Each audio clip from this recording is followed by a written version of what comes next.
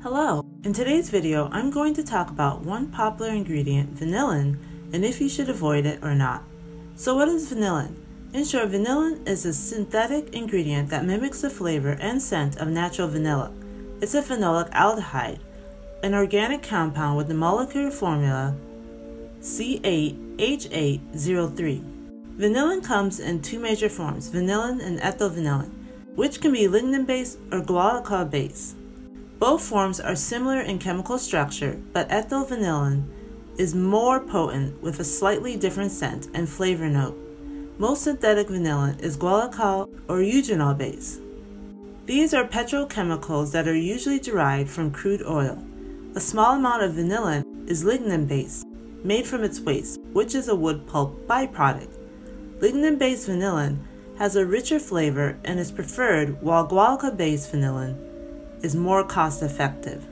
Non-synthetic vanillin is extracted from the vanilla plant, Vanilla planifolia, and produced by drying and curing natural vanilla beans.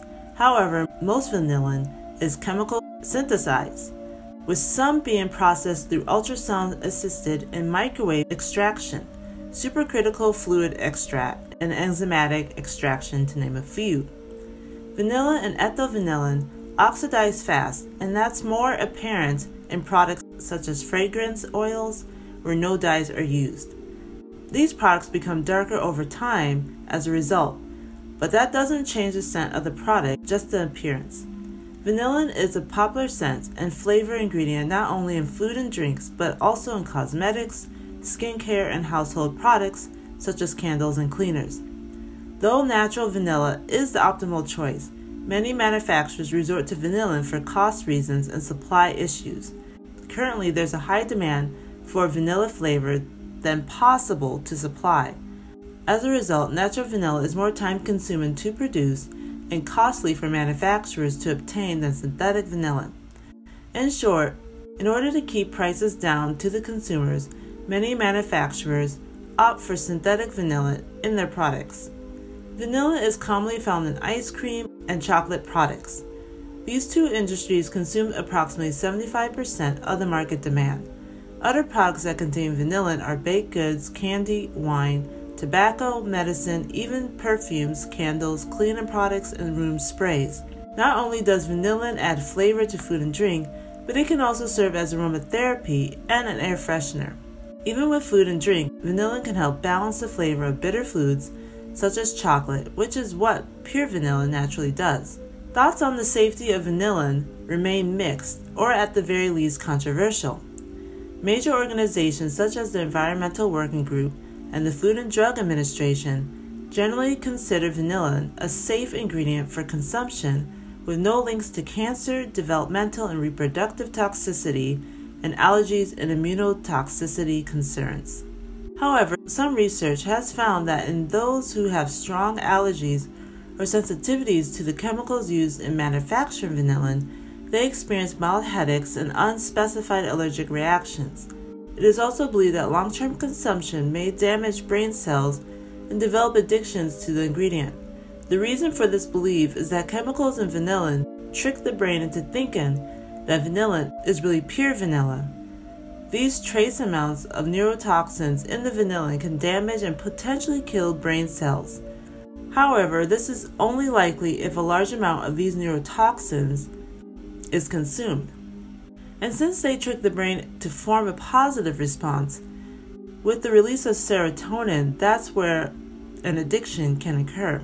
With ethyl vanillin, some researchers have stated potential side effects such as weakness, constipation, tiredness, blindness, and bipolar disorders. Overall, more long-term research is needed to solidify the short and long-term side effects of vanillin, but it's clear there is pushback on the use of vanillin as a consumable ingredient, despite the FDA recognizing it as safe. But since it's considered a safe food additive, vanillin isn't federally regulated and is exempted from the Federal Food, Drug, and Cosmetics Act food additive tolerance requirements. So, should you consume vanillin? I say no due to the controversy surrounding this ingredient and the fact that it is chemically produced. If you have food allergies or sensitivities, it's definitely best to avoid this ingredient. Also, vanillin has no nutritional benefits such as vitamins or minerals in comparison to pure vanilla. Natural vanilla has antioxidants that fight against harmful bacteria. And with all natural things, pure vanilla has a richer, authentic flavor and smell that can't be matched and is what people are really looking for. When it comes to the food, drinks, even skincare products, it's best to stick to natural things straight from nature, such as the whole food diet. I understand that sometimes things such as money and access can get in the way of doing so, but it's always best to have real things in mind when deciding what to consume, because what may be cheap and accessible in the short term can become costly in more ways than one in the long term, especially where health is concerned. An alternative to vanillin would definitely be opting for the real thing, vanilla beans or pure vanilla extract.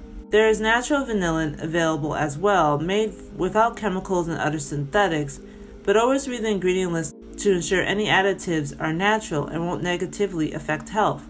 Research plays a big role in this, and I encourage you to check the links in the description bar, which also touch on natural vanillin.